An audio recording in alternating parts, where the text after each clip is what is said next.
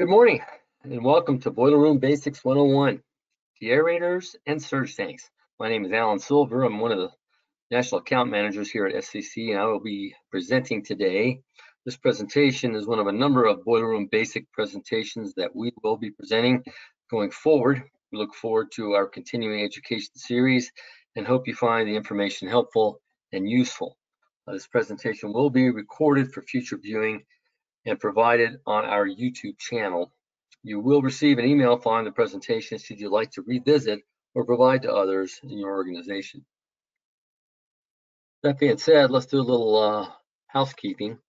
When you sign in, you should have a toolbar here to your left with a little orange arrow key. If you click on that, you'll have the larger toolbar open up. And make sure your audio is selected computer audio so you can hear what I'm saying. We'll also have a couple other bars down below. One is questions. Click on that. You'll be able to type in a question in this area and then hit send right here. And then we'll compile those questions and get back to you as soon as we can. If you'd like for somebody to give you a call, simply add your cell phone or your phone number to your question and we will get back to you via phone as well. Okay.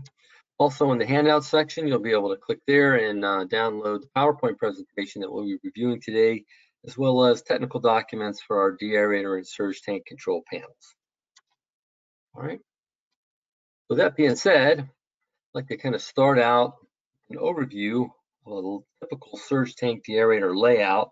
We want to start off with the basics of the surge tanks and deaerators in a boiler room because they're some of the largest auxiliary equipment that you're going to find typical steam plant. And in my opinion, they're one of the most important pieces of equipment. I kind of look at the DA tank as the heart of the boiler room.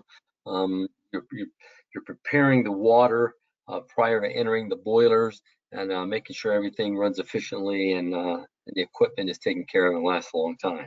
With that being said, we'll go ahead and kind of follow this drawing, this layout starting from right to left. Here under the softened or treated makeup water coming into a surge tank. Surge tanks, by the way, are atmospheric tanks normally. As a result, they'll have a vent to make sure that any steam that does enter the surge tank via some type of failed trap or whatever is not going to pressurize the vessel. Instead, will just vent up the vent pipe. Okay.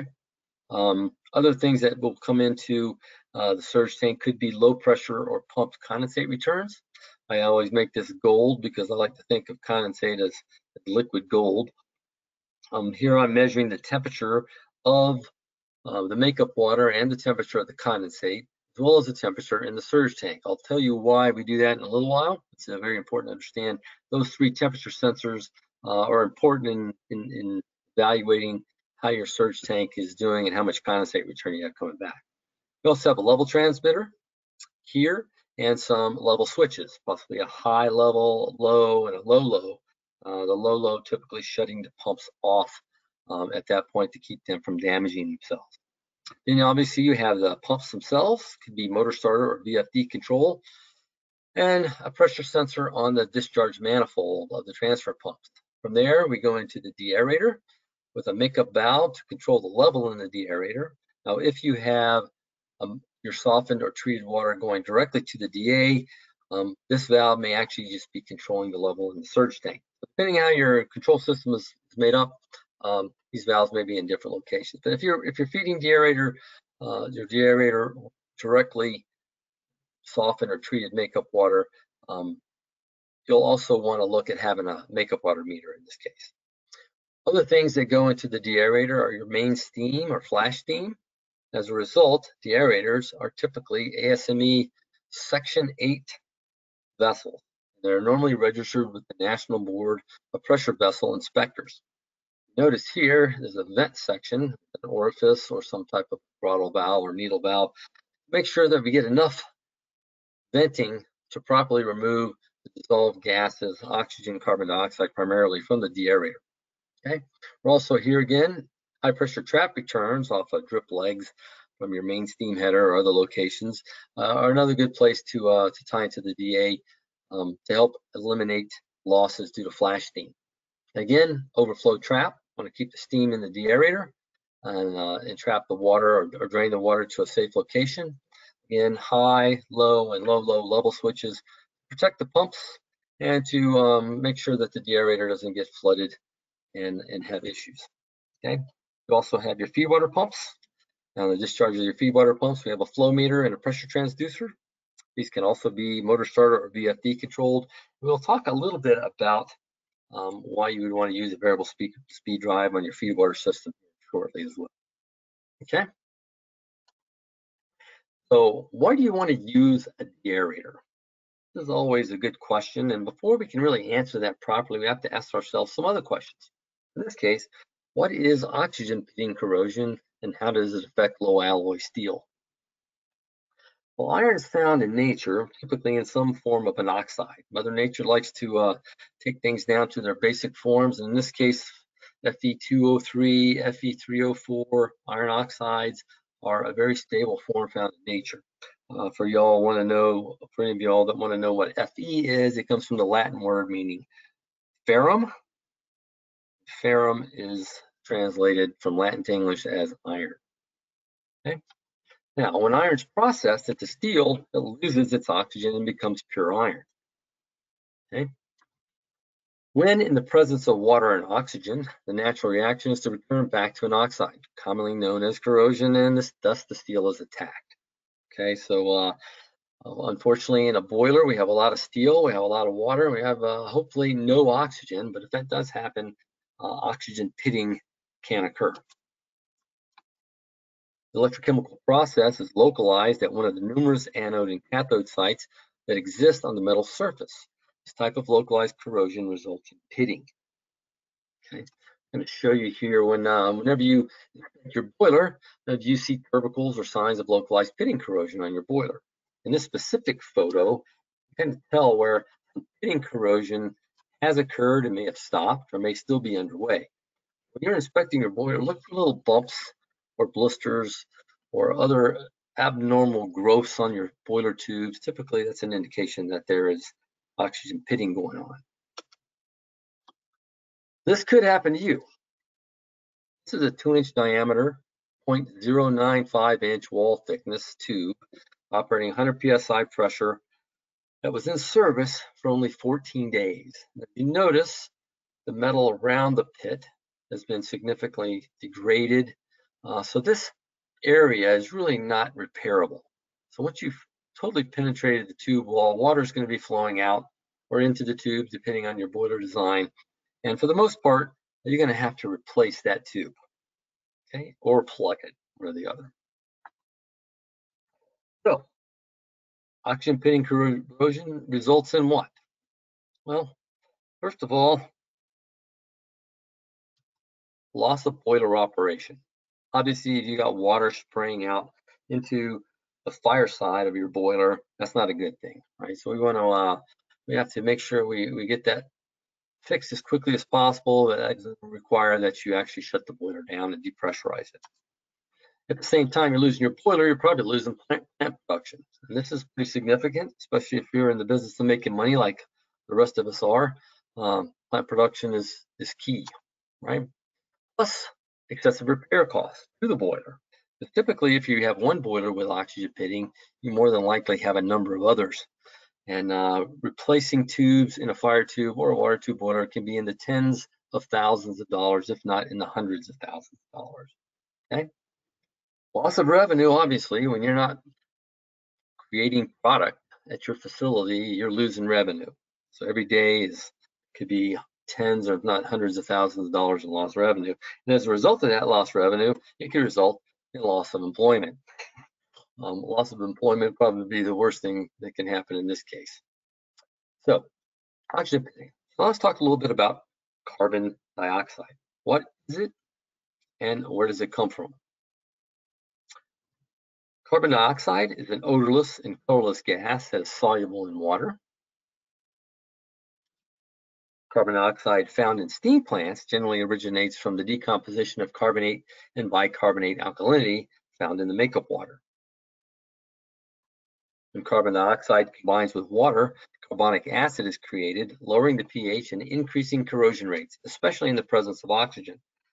So carbon dioxide and oxygen are like the little rascals. If you have one of them, you could probably hang out with them and take control. But when they get together, they can increase corrosion rates as high as 40% higher than normal with just CO2 or oxygen present. So having CO2 and oxygen in contact with low alloy steels can be pretty destructive.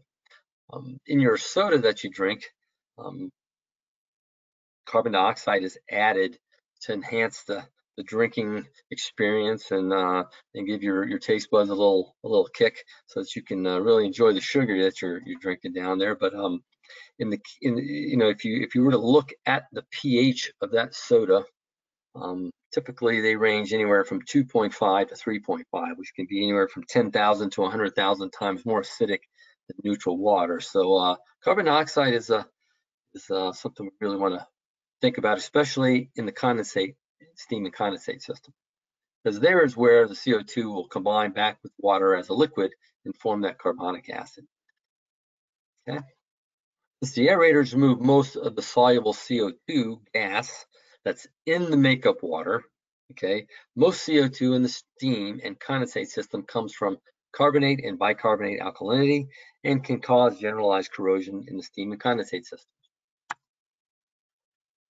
So we now know that oxygen and carbon dioxide are bad actors. Let's talk a little bit about how gases affect heat transfer. Okay. Air is used as an excellent insulator. Typical piping insulation is just a maze of small pockets of air contained by plastics, fiberglass, etc. Okay. If air or other gases are allowed to enter the boiler and steam system, the filming effect of the gas between the water and the steel can create a significant reduction in heat transfer. If anyone has a double pane window at their house, normally you have two pieces of glass and what's in the middle is air. Okay, air is just a very good insulator. And if you can imagine, if it gets between the steam and the pipe surface wall, you can have significant reduction in heat transfer and also an elevated metal temperature as well. The other double whammy if you get air in a steam system is if it leaves the boiler with the steam, the effect for any given pressure results in an actual temperature lower than that for the given saturation pressure.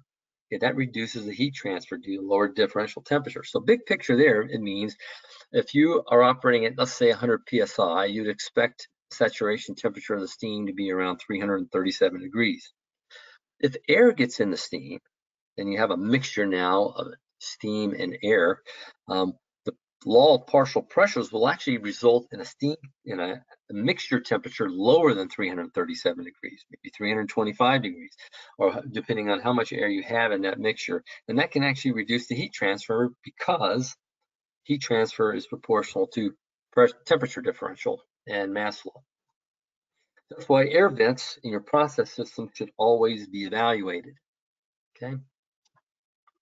Now we can talk about some of the functions of a deaerating feed water tank. We know that oxygen pitting is bad, CO2 is bad for your condensate system in general corrosion, and we know that air can cause heat transfer issues in your process heat exchangers.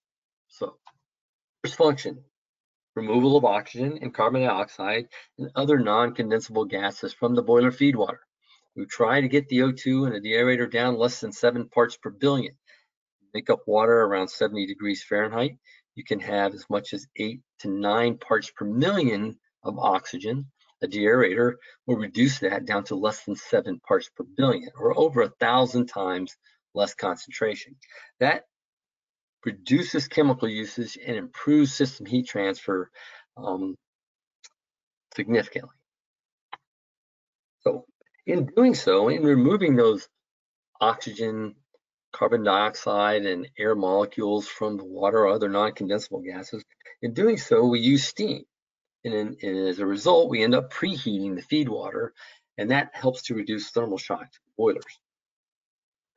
We also have a location now at the deaerator pipe high pressure condensate returns, steam header drip legs, for instance. So if any of you know much about flash steam, you know that in a saturated system, the water going from a higher pressure to a lower pressure will flash off steam to get back to its saturation temperature at the lower pressure. In ambient, obviously, it's 212 degrees. So in those cases where high pressure condensate returns can result in flash steam, putting it into the deaerator is a great place to eliminate that flash steam loss and recover any water associated with the steam. It also gives us a location to add chemicals for boiler feed water treatment, oxygen scavengers like sulfites, for instance. Okay. Also gives us a location to add makeup water. Also provides the net positive suction head required for feed water pumps. Now there's a difference between net positive suction head required and net positive suction head available.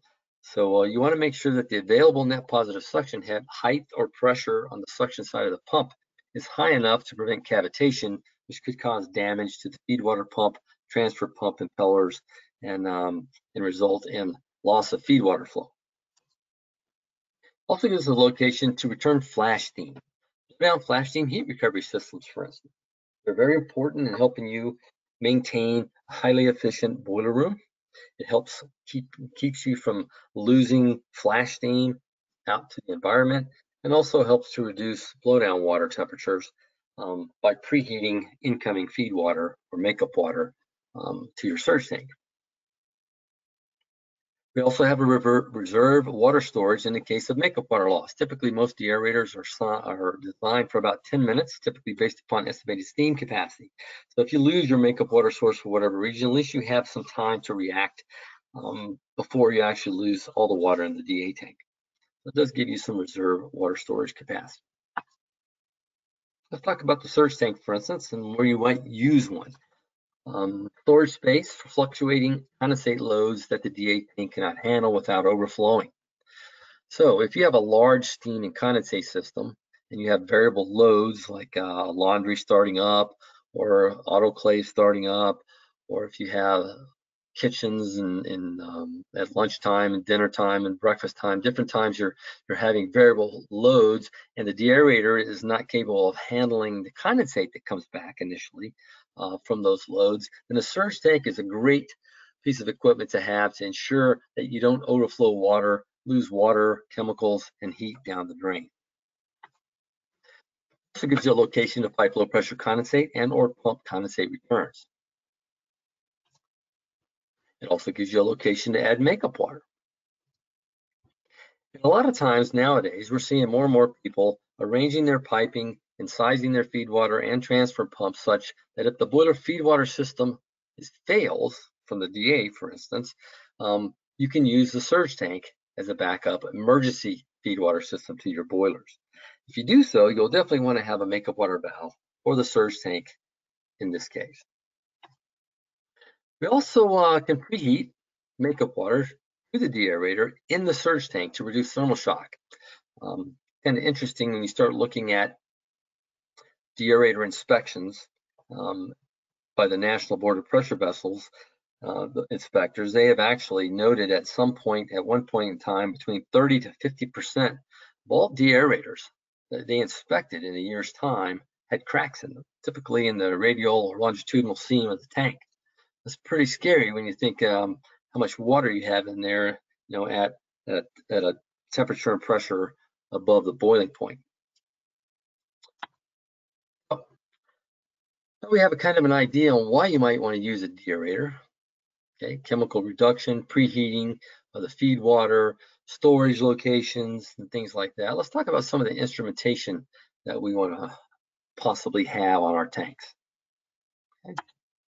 In this case, I have little squares around the makeup water meter, our condensate return temperature, our makeup water temperature, and then the temperature of the water in the surge tank. Okay. Let's talk about some of those items and why we might want to have those to monitor. Makeup water meters. Proactive means of monitoring water loss in the plant. Also provides a means to evaluate project improvements. Lower makeup water means you get more condensate returned. Higher makeup water means I have more losses. If you have a problem out in your plant where you have a leak or you have a trap that's blowing by or you have some other source of steam losses in the plant, what's going to happen is you're going to see more makeup water coming into your plant. But if you don't have a makeup water meter, it's very difficult to determine if that's the case. Okay, Also, that makeup water meter is going to help your engineer develop some cost improvement projects down the road. So temperature sensors, makeup, condensate, and surge tank temperatures. So along with the makeup water meter itself, this enables you to determine the volume of condensate return. So measuring condensate return is very difficult because it's typically mixed phase. It's both water and a vapor. So if anybody can find a meter that can do both of those things and give me gallons per minute, I'd love to hear about it. Typically, what we do is we calculate condensate return. In this case, we're going to use the makeup water meter and some temperature sensors. So how do we do that? Pretty simple. Condensate return in gallons is simply the makeup water that you're measuring with your makeup water meter here in gallons times the difference in makeup water and surge tank temperature divided by the difference in surge tank temperature and condensate return. Okay, very easy to do. Once you've calculated the amount of gallons of condensate return, it's easy then to calculate your condensate return percentage. It's your gallons divided by your condensate return gallons plus your makeup gallons times 100. Now, having that condensate return percentage is extremely important. Why is it important to know? Well, it enables a water treatment professional. It's actually helping you maintain clean heat transfer surfaces, helping you maintain the equipment life as long as it can, or live as long as it can. It enables him to determine how much water you're using and subsequently how much chemicals are required to treat that water. It's important to establish annual chemical budgets. Okay. Also helps diagnose steam or condensate losses in the process or steam plant, as we talked about earlier. Also allows the utility engineer to develop energy savings projects like trap maintenance or replacement, for example, and then to measure the results. Because once he has actually imposed the project where he's placed traps or repaired trap systems, you can then calculate how much money he saved. How do you do that? Pretty simple. Your condensate return increase, however many gallons a year you save, times the difference in condensate return temperature versus your makeup water temperature. Multiply that times 8.34 pounds per gallon, and that gives you your total BTUs per year saved. Then your total BTUs per year saved divided by 1 million BTUs per decatherm times your cost per decatherm divided by your boiler efficiency is going to give you dollars per year saved. Okay?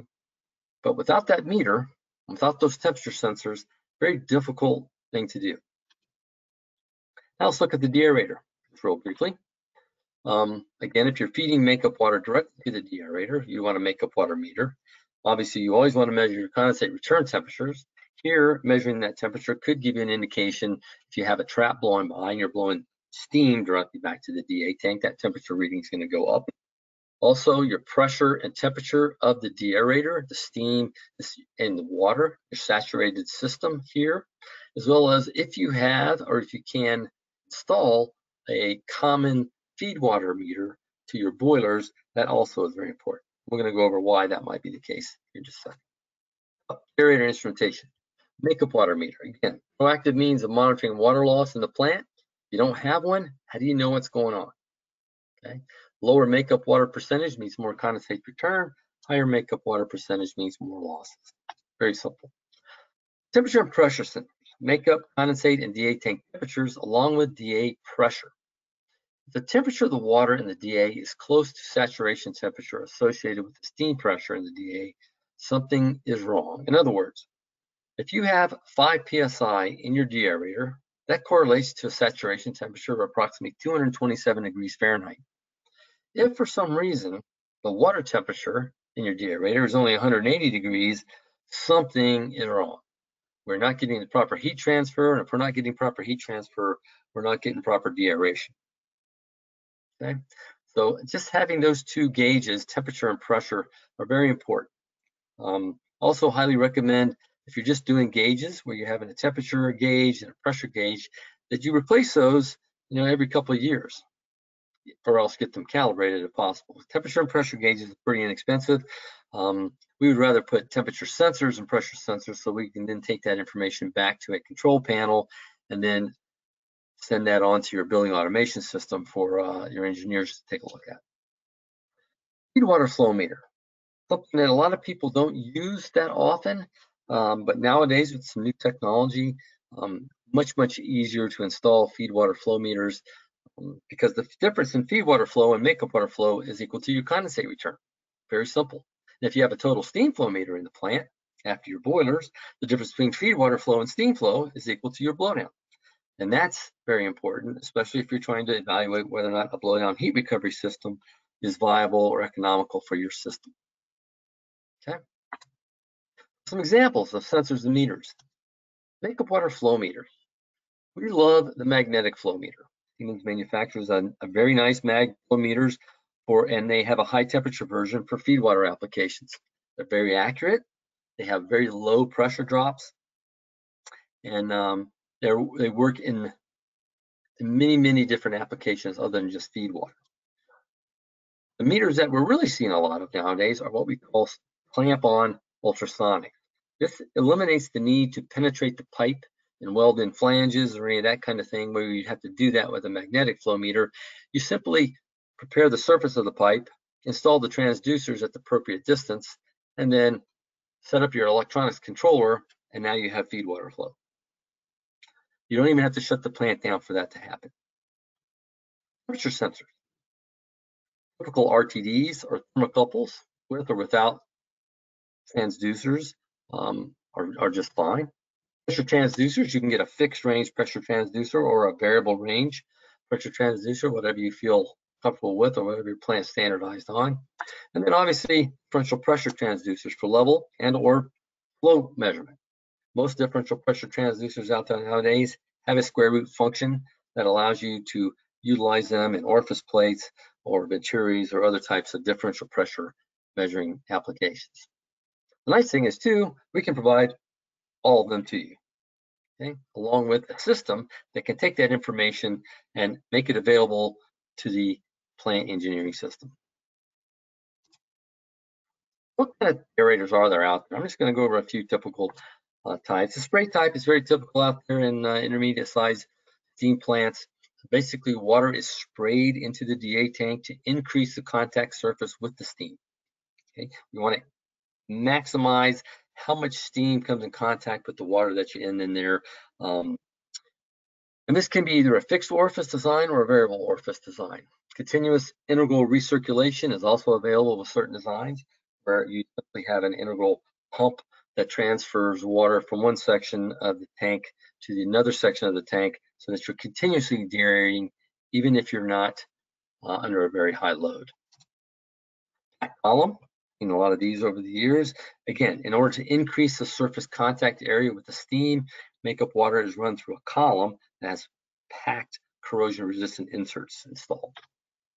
Then we have the tray type, which is very typical out there. Also, water is run over a series of trays, almost like a champagne fountain, right? And they overflow and create a thin film of water, thus increasing the surface contact area of the water with the steam, and also minimizing the path those gases have to take to get out of the water. Well, typically tray type deaerators can handle a much higher load. You can see those are often found in power plants and larger industrial plants. So deaeration involves time, temperature, hopefully saturation temperature, turbulence, and then good venting with minimal loss of steam. All these things have to come into play in order to get the water up to saturation temperature as quickly as possible so that those gases are released, and then the pressure in the deaerator will push those gases out the vent pipe and hopefully reduce the oxygen concentration in the deaerator to less than 7 parts per billion. Let's talk a little bit about where to add makeup water in a DA and surge tank. Okay, some manufacturers believe that raw treated makeup water, all the water that's raw and that's treated either from your softener or from your pretreatment equipment, should be fed to the DA tank to minimize surge tank corrosion. Okay, because in a surge tank, when you add cold water to hot condensate, you're going to liberate a lot of oxygen in the surge tank, and that can create some corrosion issues. Other manufacturers believe the makeup water should be fed to the surge tank in order to preheat the makeup water. Okay, preheating makeup water to the deaerator may sound kind of strange, but like I said previously, the National Board of Pressure Vessels has found a number of cracks in deaerators over the years, a lot of times due to thermal stresses and also due to excessive thermal cycling. In the case where the surge tank is makeup water, it can undergo significant corrosion due to high levels of oxygen liberated, just as we spoke of before, as the makeup water contacts the hot condensate. As a result, the condensate tank is often made of a corrosion-resistant material like stainless steel, or else the internals are coated with corrosion-resistant materials.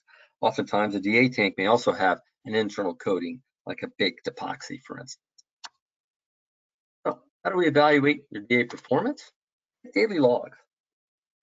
The DA pressure and temperature. Compare those two to saturation temperature for that specific pressure. Again, you should be within maybe 3 to 4 degrees as far as the water goes. Look at the DA level.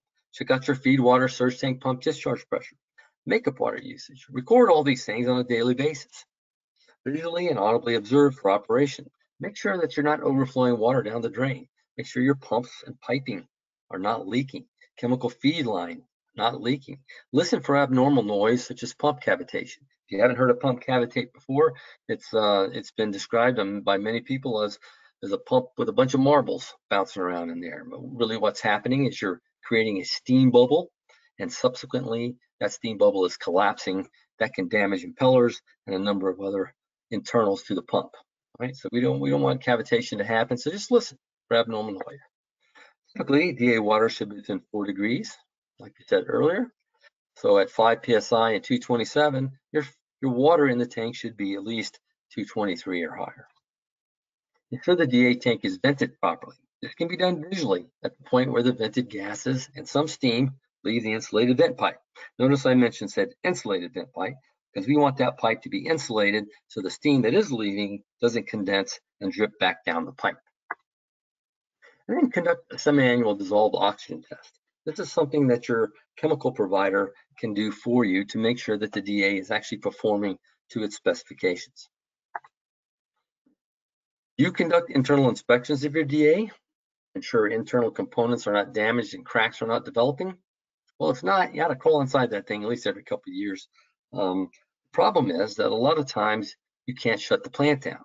And if you only have one deaerator, that becomes a problem, because you can't shut the plant down unless you rent a deaerator and then do the inspection, or else if you have a surge tank that has the capability of acting as a feed water system to your boilers, it can make it very difficult.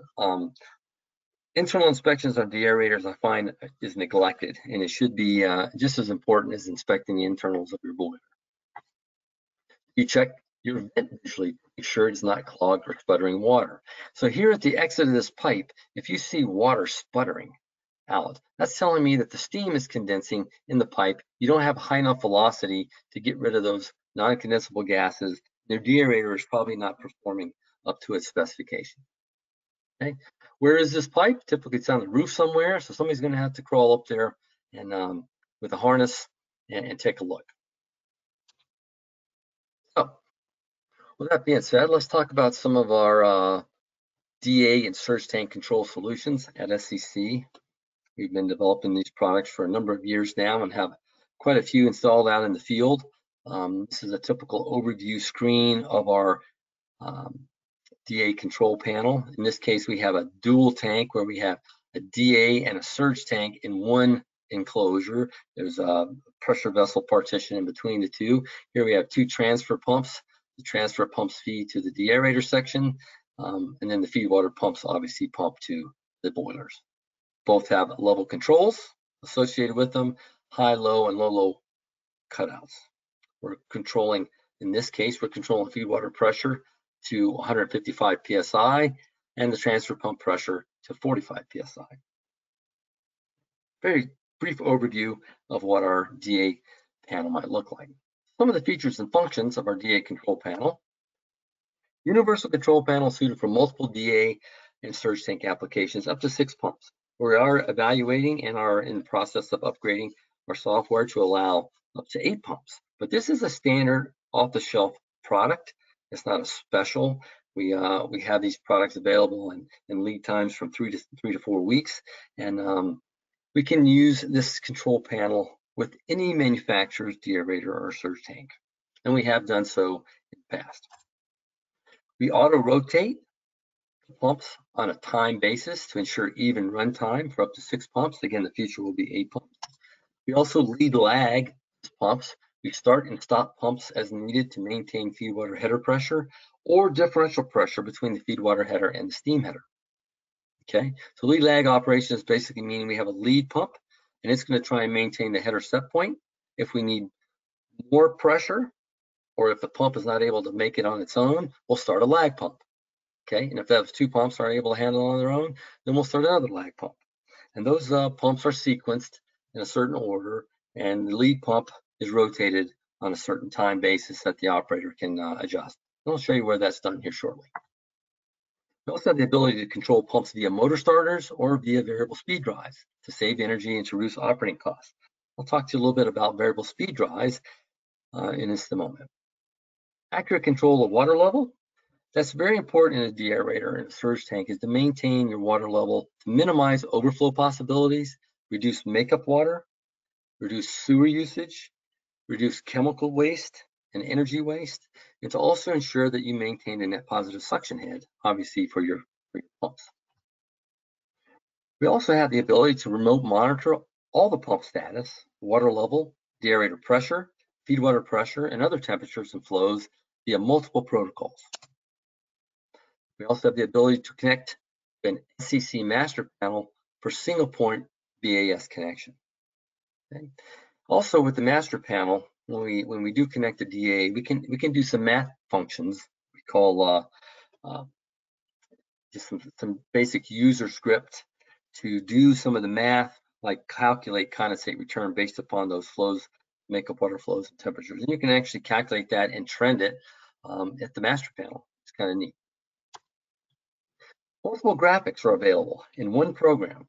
When you configure this deaerator control panel or this deaerator surge tank control panel, there's no specific graphic that it comes with. As you tell it how many pumps are on the DA tank and how many pumps are on the surge tank and what kind of tank you have and whether it's a spray type nozzle or if it's a tray type deaerator, then it'll automatically build that graphic for you as you select those in the setup menu.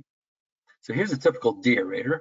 Spray type with a PRV maintaining 5 psi with 3 feedwater pumps. Obviously the one green is on, it's a lead pump. We have a lag 1, lag 2, and lag 3. Okay. On the same program, we can have a surge tank. If you have a combination where you have a DA and a surge tank that are separate, then you can have it, when you do that in the setup menu, it'll automatically configure the graphic as well as the number of transfer pumps that you have. Also have a combination, like I showed earlier. Here's a spray type deaerator with a surge tank as part of the single tank. Okay. Or we can have a DA tank standalone with trays. At least the graphic that you are developing as you build and configure the DA panel will look like what you have installed at your plant. Okay. Auto rotation of the pumps and start and stop delay. The one thing about lead lagging pumps is that you don't want to start them too often. You don't want to start a pump 15 times, every minute. So we have start delays, stop delays for the pumps. We also have minimum run times for the pumps so that we don't cycle these pumps on and off too much, thereby damaging the motor windings by overheating and those types of things. We also have an alternation time for lead lag, and then an overlap time when the lag 1 becomes the lead and when the lead becomes the next lag pump. That way you don't see any change in discharge pressure. All you know is that the pumps are being run as needed and they're even the run time on each pump. We have multiple lead lag operating modes. In this case, we are going to operate the deaerator based upon a feedwater pressure set point of 100 psi. The actual pressure will be read here, and we can control the variable speed drives for the pumps to add a pump when the total PID output is 95% and drop a pump when the total PID output is 85%. Okay. We can also do what we call set point offset, where we actually measure the pressure of the steam header and compare it to the pressure offset And the difference between these two, or the addition of these two, is your set point. So here's 127 plus 30 is 157, and we'll try and control to that. And why is that so important? Okay. Well, if you look at a typical steam plant where you have multiple boilers, we will come in and measure the pressure of the feed header, and we'll also measure the pressure in the steam header. For instance, if one of the boilers pressure controls was to fail and the pressure begins to rise, it could potentially rise above the pressure set point of the feed water header by itself. But by measuring both, we always make sure that as this pressure increases, which is the steam header pressure will increase, that the corresponding set point for the feed water will also increase and ensure water flow to all boilers. Very important. Again, and then we have a basic motor starter type of arrangement. We will have a feed water pressure set point, and we'll add a pump if the pressure drops below a certain value, and we'll drop that pump if it rises above a certain value. Very simple on-off pump control with lead lag control. Okay, energy savings using VFDs. Boiler feed water pumps have some of the largest motors that you're going to find in the boiler room. Okay, most of the time they're larger than the blower motor horsepower, transfer pump motors, etc. So utilizing a variable frequency drive is a great way to reduce your energy consumption by only operating the number of pumps needed at the speed necessary to maintain proper feed water flow to the boilers. Reduced inrush current and better power factors are additional benefits. Big formula we want to look here is really power. So power varies as the speed cubed. So the power at a lower speed is equal to the power at 60 hertz times the RPM, or speed at a lower frequency, divided by the speed at 60 hertz. All of that to the third power. So simply dropping or reducing speed of a pump 10 hertz can save you nearly 50% of the power consumed. Okay. Some other formulas you may be familiar with, or head or pressure, discharge pressure varies as the speed squared, and then flow changes linear with speed. Okay. Setting up the VFD in our control panel is very easy. You simply select the VFD option, and you tell it whether or not the VFDs will be used with the feed water pumps or the transfer pumps by selecting yes or no.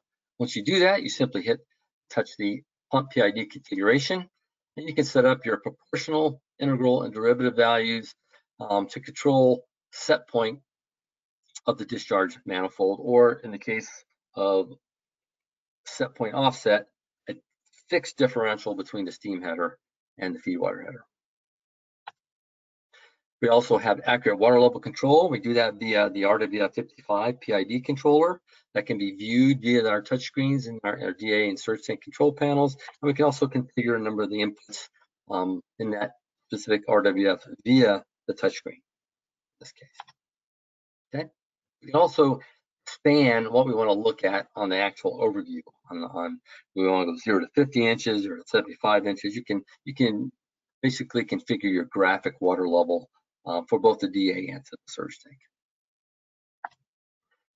Okay, then interfacing directly to or via an SAC master panel. So if we have our DA tank here and we want to connect it to a master panel for one common connection of all the boiler controls to our master panel, and then have one connection for your building automation system to get information from all of those, it's very easy to do with our master panel arrangement. Again, as I said earlier, the DA information that's sent to the master panel can be used to do user scripts and do some pretty neat math calculations, and then you can either graph those or trend those at the master panel. For instance, condensate return percentage would be one of those things I think I would. Again, went through a lot of information here. I'm going to answer a couple questions that I got. It's kind of interesting. Before I sign off here, I did get a question from an end user. Who makes the best deaerator? That to me is pretty much a loaded question. So I'm just going to say that we can work with all manufacturers, all deaerator manufacturers in the industry to provide a solution, not only for the deaerator surge tank control, but a solution for your boiler room in order to ensure that the information needed to manage that boiler room efficiently and make the equipment last as long as it can and as optimum performance maintained. And and we can do that for you for sure. So who makes the best deaerator? If you want to give me a call, I'll let you talk to some DA manufacturers, and they can convince you which one is the best. But good question for sure.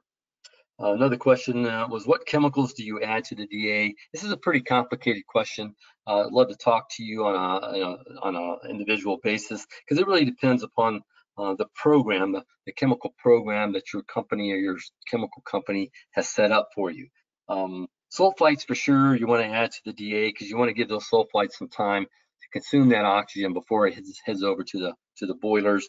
But in some cases you may have combination products where you have polymers, amines, sulfites, caustic, all in one barrel. In that case, you may have to feed it to the deaerator in lieu of individual feed points like the feed water line or amines to the steam header.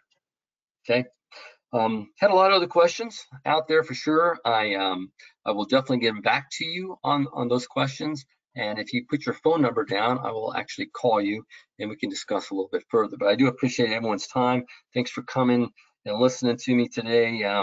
We're going to be doing a lot more of these. I look forward to coming out and seeing customers again soon, and maybe doing some seminars in your area or with some of your specifying engineers, and also having you guys come out and visit us in Chicago. We have quite the training facility and quite the number of people with decades of experience in the steam and boiler business, and we look forward to sharing some of that knowledge with you and learning something about your process and how you guys go to market.